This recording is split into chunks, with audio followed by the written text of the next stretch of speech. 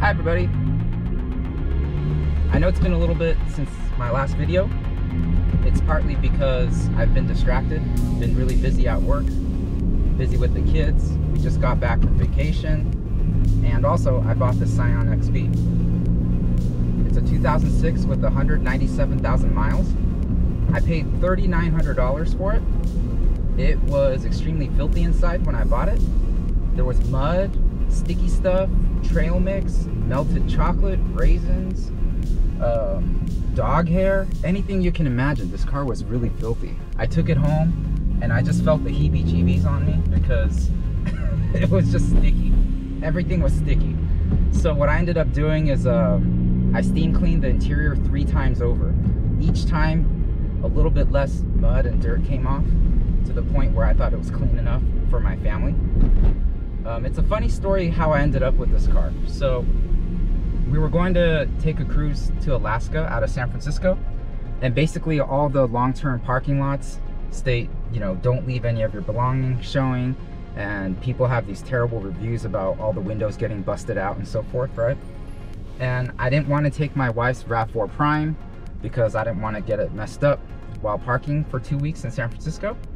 And also I wanted to take the Toyota Sequoia, but when I found a more secure parking lot in San Francisco, they wouldn't allow the Sequoia because it's too tall. They had a height restriction on their vehicles. So I thought, you know what? I want to find something really inexpensive that I can park in San Francisco and not worry about.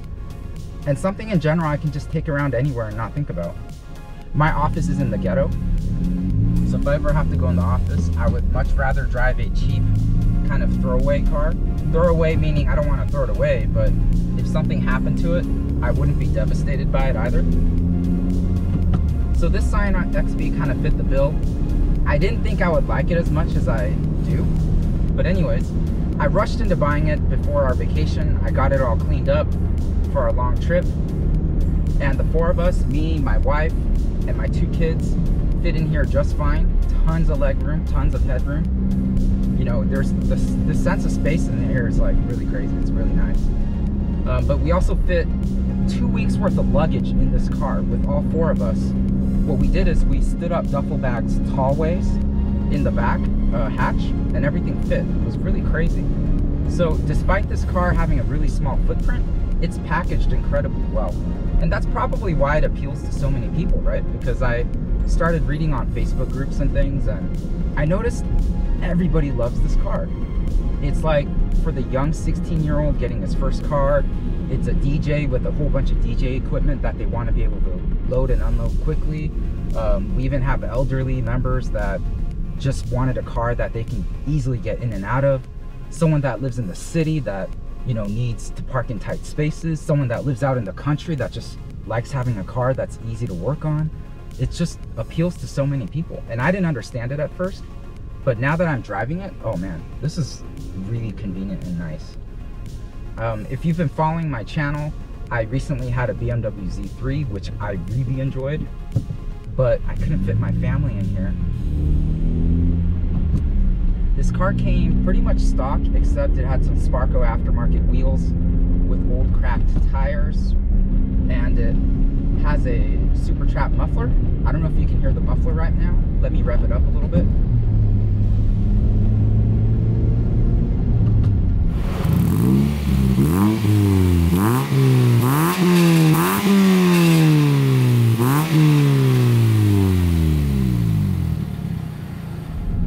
It's not too loud. It is a little bit raspy, but it is meant for a dirt bike, so I can tell that it was supposed to sound this way, and I'm okay with it. You can hear the interior rattling. Everything rattles inside this car like crazy, but mechanically it runs really nice.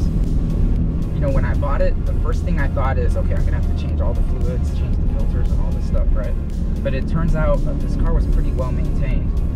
The previous owner told me the clutch was already replaced, so I didn't have to do that. The clutch seems to grab pretty well.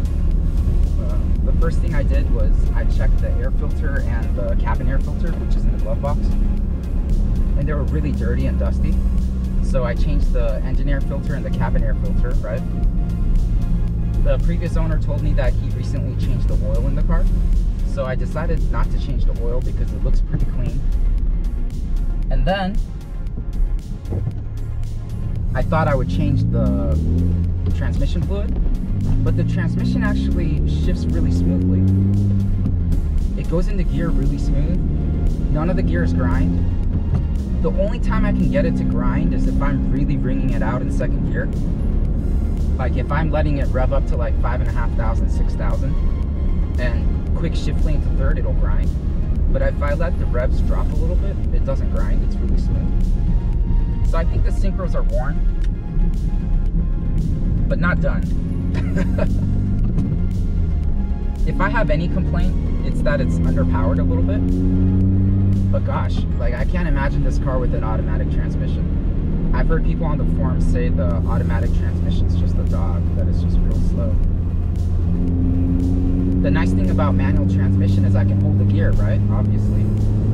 So if I'm going up a hill, I might rev it up to 4,000 RPMs or so, and it seems to do pretty well up a hill. The biggest hill that it's encountered in my ownership is going up I-80 east, right? If you're leaving the Bay Area and you leave Vallejo, California, right? There's this big hill that goes up the freeway. I had to drop it into fourth gear. There was no way it could make it up that hill in fifth gear, right? But once I dropped it into fourth, it held the speed pretty well. I went up the hill around 70 miles an hour, and it was no problem. It downshifts real nice. And this brings me up to my second complaint, if you can call it a complaint, is the flywheel is a little bit heavy for my taste, but I get that this isn't really a performance car.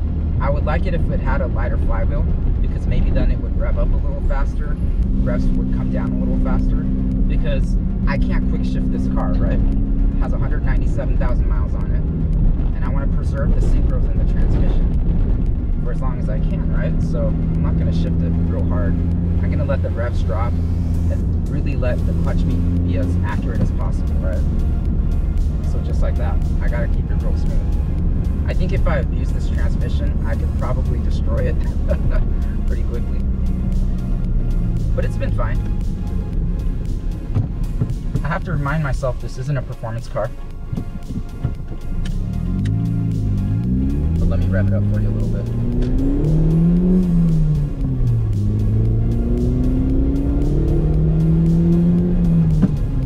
See, did you hear that grind a little bit? There was a tiny bit of a grind right there. I shifted around 5,500 RPM from second to third. Oh, and the other thing, nice surprise I found was, when I buy a car with high mileage like this, I expect to change the spark plugs and maybe some of the ignition coils if they're getting old. And when I pulled the spark plugs, it actually had brand new iridium spark plugs, and I thought, geez, on a $3,900 car, I wouldn't have even bothered buying iridium plugs. I would have bought some cheap NGK platinum plugs for like, you know, $3–4 each, right? Lots of brake pads left in the front, and I popped the drum covers off, and the drum brakes in the rear have lots of pad left as well.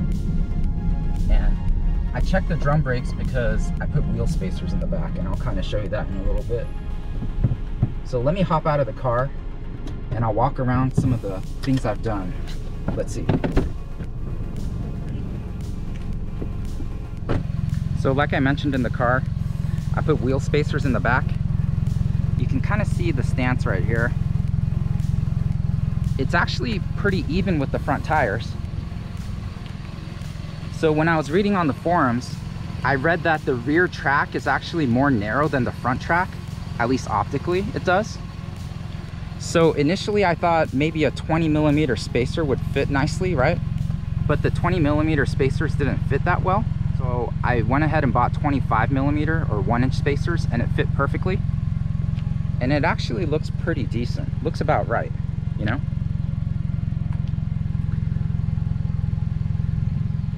And I know a lot of people switch the taillights out to aftermarket taillights, but I think these look pretty good. I don't mind the stock ones, so I left it as is. And like I mentioned before, here's the Super Trap muffler.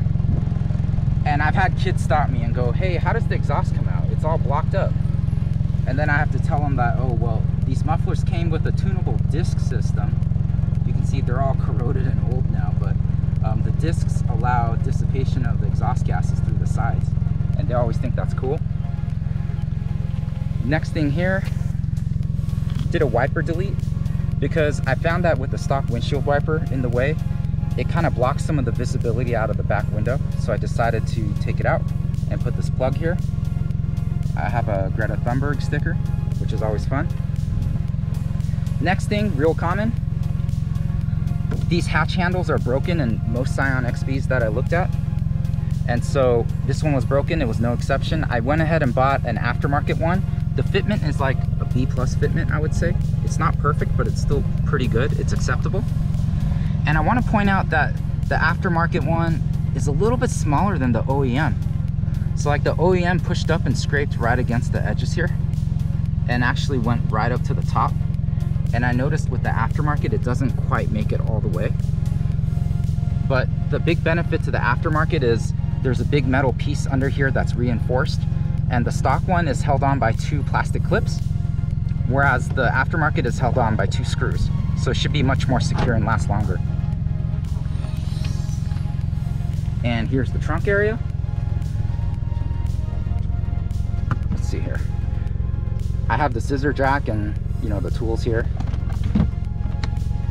And this is the area where we were able to fit 2 weeks worth of luggage. What we did is we stood up our duffel bags tall ways, you know, all the way up. You know, so we fit 3 large duffel bags side to side. And we were able to fit 2 weeks worth of stuff in here, which is awesome. And close the hatch. Next thing, you'll notice the window visors. The visors look really cool. And the hood visor. The previous owner had already installed the hood visor and the window visors, which is a nice touch. I've thought about maybe spray painting or getting a new grille, but I'm pretty happy with them right now. And this car was so filthy. There were these layers of dirt on the hood. It was so bad that I actually had to steam it because I couldn't get it off with just warm water or even just tepid water. I actually had to steam it with hot water to get all the dirt off. That's how dirty this car was when I bought it. Pretty incredible, right? This door handle, when I bought it, was cracked. There was a big crack right here. So got this new door handle from a pick and pull. I replaced the locking mechanism. I swapped it with the broken door handle. It's kind of a pain to take off because there are these rods inside the door panel that were probably on there for over, you know, close to 20 years now. They were really, you know, pretty stubborn to get off. So I squirted some WD-40 on the rods to pry them loose.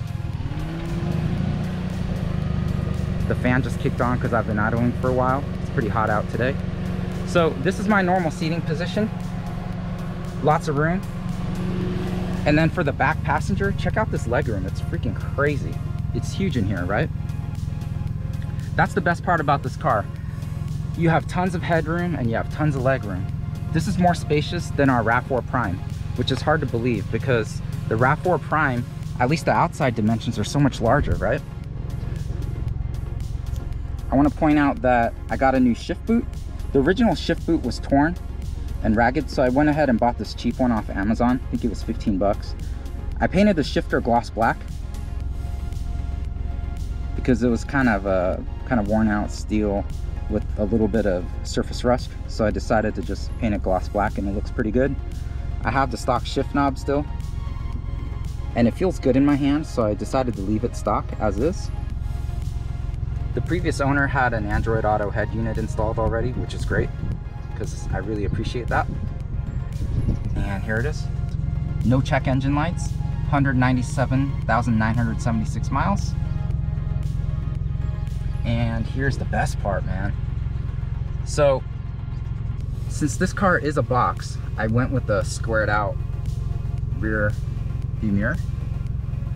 And with this convex rear view mirror, and it's much wider than stock, I basically have no blind spots. Look at how far I can see. It's really sweet, right? So I'm actually really happy with that. That mirror made a huge difference, right? So yeah, overall this is a really cool car because I have great visibility. I can fit my whole family in here. Runs really nice. And it was only $3,900. So I think we got a pretty good deal. If I can drive this for about 2 years, daily it, and get most of my money back, I think it'll be probably one of the best deals right now in cars in general. I know the looks are really subjective and polarizing, and at first I thought they looked ridiculous too, but after driving it, man, I really love it. I didn't think I would like it this much. I mainly bought it for vacation and driving it into the hood, into the ghetto where my office is. But shoot, it's really fun.